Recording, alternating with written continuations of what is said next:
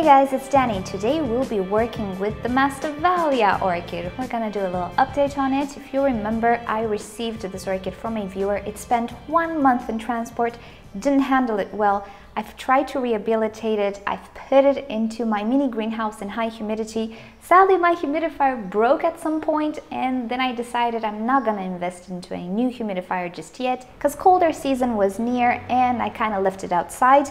And you will see, let's take a closer look. The new growths that were produced are really shriveled. Well, actually I should say mangled, as you can see. Some of the leaves are dead. I need to clean it up. But this orchid is producing some good looking new growth finally. I already see some new roots starting, so I want to make this orchid a little better. I want to clean it up, I want to repot it because I left some roots on this orchid. I have a feeling they're dead. This orchid is not established, so I can definitely go in once again. When an orchid is established, particularly with clay pots, and by established I mean roots growing and attaching to the clay pot, it's not a good idea to intervene once again because you're disturbing it. But I have reasons to believe this orchid is really not attached to anything, so I can go back in. This orchid is potted way too high in my opinion as well, so I want to adjust that, cut away all the dead roots, clean it up, do it some justice. And I thought I should take you along so we see how everything looks.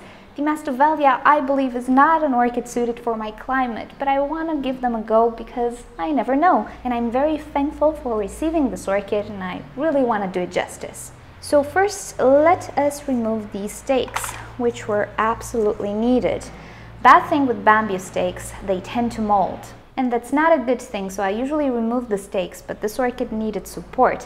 I don't know why they're bamboo stakes, since they mold, and bamboo, as far as I know, is not supposed to mold, but anyway. So let's see. You can see this orchid is so wobbly. Yes, as I suspected, no roots growing inside the pot, and all of these roots, oh, this might still be alive, but these roots, they're dead, they need to go away. So what I'm gonna do is I'm gonna clean up this orchid. Okay, I found something nice. That is a root tip. Okay, so I'll be a little careful in cleaning up this orchid. She wants to grow. That's really exciting news for me. So I have a sterilized pair of pruners right here. I sterilize my pruners with alcohol and then I flame them. And actually I'm gonna start with the leaves. One of them came off. Oh, I thought this leaf was good, but no, apparently not. I suspect the older leaves will fall on their own anyway. Maybe I will not need the pruners. Okay, this leaf can be cut. Let's see. Yep. So I'm starting with the leaves just because if I would start with the roots, I would need to re-sterilize this orchid before I went in for the leaves. Roots staying more moist, there's a high chance I have quite a lot of bad bacteria here than I have in the air part of the orchid. Oh, I see another root tip here. I'm so excited. Okay, so I'll just go ahead and remove carefully all of these roots that are dead. And this will be a long process. I don't want to bore you. I'll come back when I'm done. Okay, so I discovered I had quite a few leads that were dead, and the vast majority of the dead roots were coming from these leads. So I cut the rhizome as best as I could, and here's the finished results. Yeah, it could have been better, really, but I have root tips in this mess right here. You can see one there, and I really don't want to damage them. I also discovered a new growth, which looks promising, if I can find it. Here it is. Looks quite promising. So I did discover a lot of new growth, quite a lot of new roots, and I really don't want to disturb them. And these roots are still viable. I don't know if they're gonna die, but I think it would be best to leave them on. In any case, the orchid looks better than it did, that's for sure. I also cut away the leaves that were yellow, but I didn't cut them from the base. I tried one and there was still something green inside. It's this one, so I'm not gonna cut them to the base because I presume it's still green, it's still viable. It is producing new growth, so that shall remain on. I am so happy to see new roots. Alrighty, let's tidy up and pot this orchid back. So I will not be using a new pot and a new medium. This is perfectly fine. I'm just gonna dump out a little bit of the medium.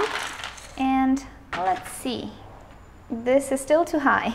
This is a much better level. So I'm just gonna put back the medium around the orchid. And here's the finished product. The level is a lot more decent now. The roots don't have to travel all that much, so I think it will be better. The orchid is looking slightly better. She's still not looking great, but with all those dried leaves, it really looked terrible. And I am excited for what I saw. I'm excited for those root tips. I was gentle and I don't think I damaged them. Hopefully this one will do okay. We are approaching winter, so theoretically temperatures should be to her liking. So when summer comes next year, maybe she's gonna be stronger than she is now. But hey, if she survived 1 month on transport in the middle of summer and also my summer, I think she's a keeper. Makes me a little bit more hopeful for Masdevallias. Still, my environment is really not suited for them unless I alter it in a way. So this has been the update and the maintenance on my Masdevallia orchid. Hope you enjoyed it. I actually liked what I saw in the medium. I was expecting for much worse, let me tell you. But yeah, who knows? Maybe we'll grow Masdevallias. So if you've enjoyed this video, please give it a thumbs up. If you hated it, give it a thumbs down. Subscribe to my channel for daily orchid and plants videos, and I'll see you all next time. Bye! So I was telling you I have some grasshopper issues. Now, grasshoppers are tiny, cute little things. I'm not dealing with grasshoppers though. I'm dealing with monsters. Help. I seriously don't know what I'm gonna do about this.